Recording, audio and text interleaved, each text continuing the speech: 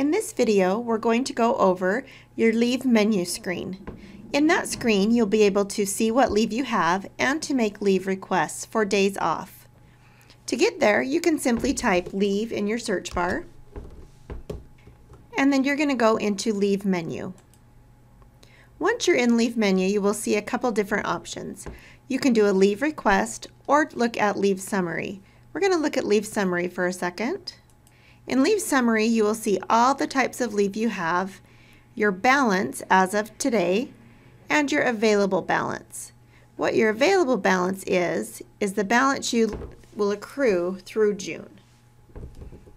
If I'm needing to put in a leave request because I'm going to miss a day of work, I'm going to go back to leave menu and click on leave request.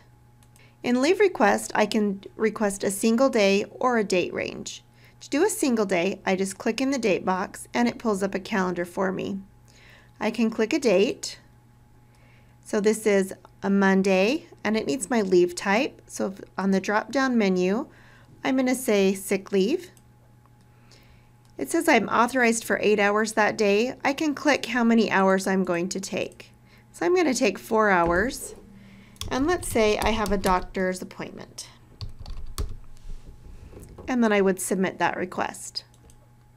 That will go to my supervisor for review. If I want to select a date range for an absence, I can click on date range and choose the days that I'm wanting to miss. From there, I would choose my leave type, and then it shows each day separately here. So let's say I'm only going to miss 4 hours on that first day. Then I would put in my reason for missing and submit that request. If at any time I need to take 2 types of leave on one day, I can do that also. So let's say I have a doctor's appointment and I want to take 4 hours of sick on that day.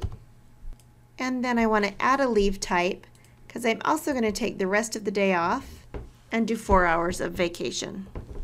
Then I would put in my comment and submit my request. In my leave menu, if I ever want to edit a leave request, I can go into leave summary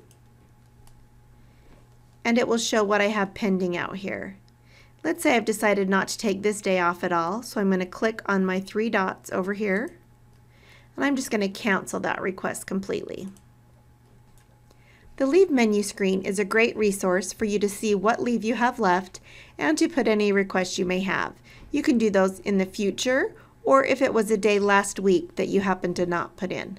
You just want them to all be current in this pay period.